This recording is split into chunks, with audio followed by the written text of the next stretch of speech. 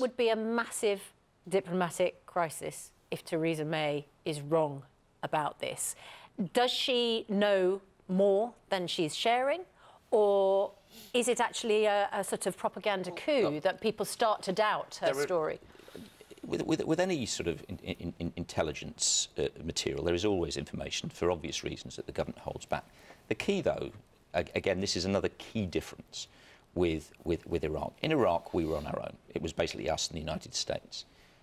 Our European allies, and even the American administration after a bit of a delay, even our European allies, and we all are aware of the sort of nature of the tensions between ourselves and our European allies at the moment, even they have come out and said quite clearly they accept the government's explanation for what happened in Salisbury and support measures against the Russian regime. Now, you know, George was just actually criticising Theresa May for not fabricating evidence there.